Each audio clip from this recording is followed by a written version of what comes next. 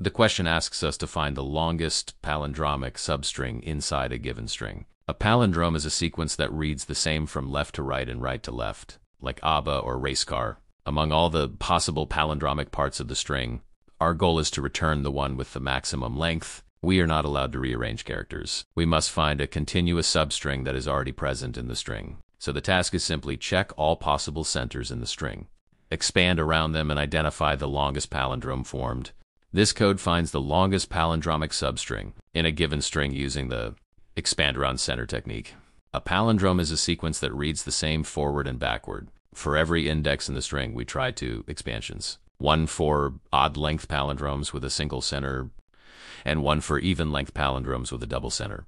The expand around function moves left and right as long as both characters match. When they stop matching, it returns the palindrome found in that window. Inside the main function, we compute the odd, palindrome, and even palindrome for each index and keep the longer one. Finally, we return the longest substring found in the entire string.